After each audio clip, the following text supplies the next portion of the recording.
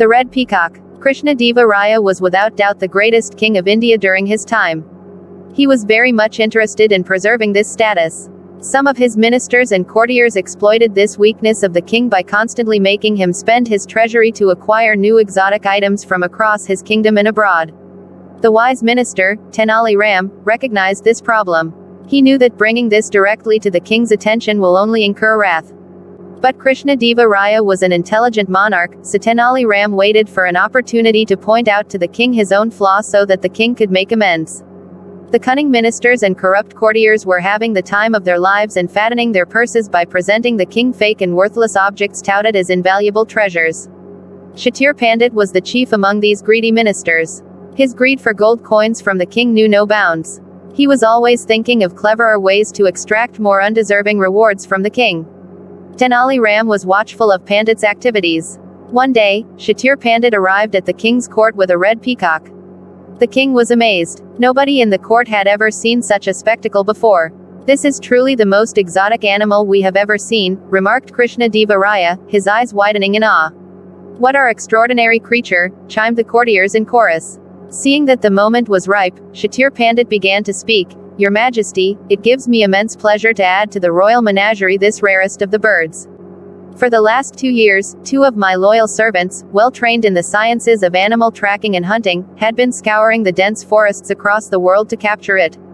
Finally they managed to snare it from the densest jungles of Madhya Pradesh.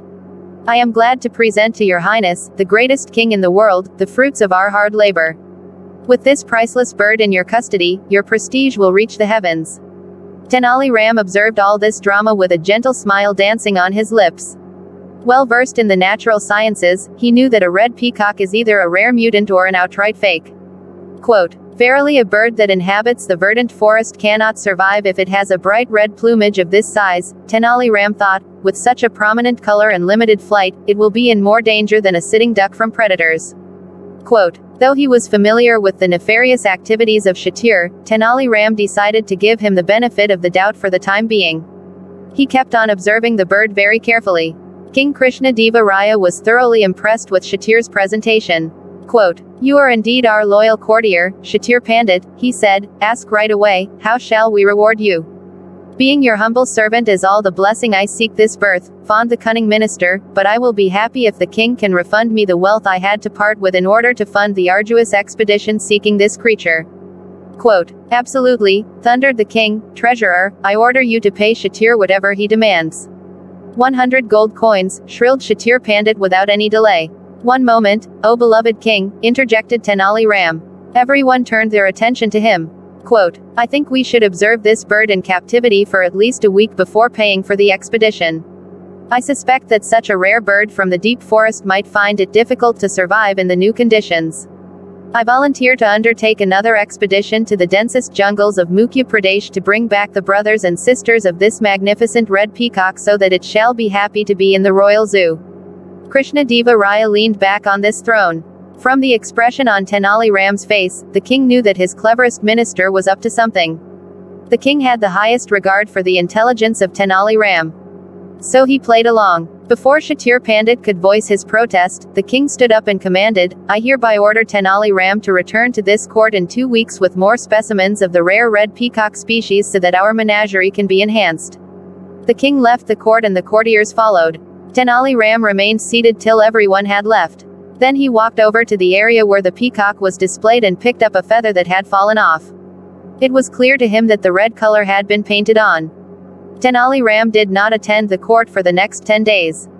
While this made Kshatir Pandit very anxious, the king and other courtiers had forgotten about the expedition that was sanctioned. Tenali Ram had not left town. He was not having a tough time trying to locate more red peacocks in the faraway jungles. He remained happily at home. His spies tracked down the painter whom Kshatir Pandit had employed to create the red peacock. The painter was terrified when he was brought over to Tenali Ram's house. "Don't be afraid," Tenali Ram calmed him, "you have done no harm. You did not know the hidden agenda of Kshatir Pandit. In fact, your work was so flawless that the king and all the courtiers were convinced the peacock was naturally red. Now I would like to use your talent for a good cause. Paint for me 10 more peacocks. I will make sure that your service is duly rewarded." On the 14th day after the expedition was sanctioned, a poster appeared outside the palace announcing, "Triumphant return of Minister Tenali Ram. The family of the rarest of the birds. The incredible red peacocks. On display today. Only for one day. At the court of the living legend Emperor Krishna Deva Raya." The palace grounds were packed with people as the court assembled that day. The king himself arrived early, eager to find out what amusing trick Tenali Ram was going to pull. As the clock struck 10, Tenali Ram entered the court. Following him were handlers pushing cages that held 10 brilliant red peacocks. "Long live the king," said Tenali Ram. "I have returned with the specimens as promised. I would like to be rewarded for the labor." "What a remarkable achievement," said the king. Quote, "We are very pleased with you, Tenali Ram. I order the treasurer to pay you 1,000 gold coins as the price of these 10 red peacocks." "Actually, your majesty, that is not how much they cost," said Tenali Ram. "How much do you want?" asked the king, puzzled. Quote, "I'd like to be paid a bucket of water, a bag of red ochre powder and 1 gold coin to reward the skill and labor of this artist," said Tenali Ram, pointing to the painter who had come along with him. A dark cloud of fear descended on Kshatir Pandit's face when he recognized the painter. He knew he had been caught red-handed indeed. He began sweating profusely in anticipation of king's anger and punishment. Krishna Deva Raya realized that he had been tricked. He was about to order his soldiers to arrest Kshatir Pandit when Tenali Ram spoke. "Dear king, do not be wrathful. Minister Kshatir Pandit was instrumental in helping me bring an important matter to your attention. Beloved king, you were so blinded by your desire for power and prestige that you were willing to accept that a red peacock could really exist. You forgot how ridiculous it would be that a bird of this size with such a bright red coloration survived in a forest full of tigers, lions and other predators. Your arrogance in your wealth made you pay a price to possess such an exotic-looking beast without even considering whether it is true or what is its worth. Oh just emperor," he continued, "for some time now a lot of the money from our treasury has been wasted in the acquisition of the exotic and the extraordinary. The true prestige of a king comes from the prosperity of each citizen in his kingdom, not from the garish displays of wealth.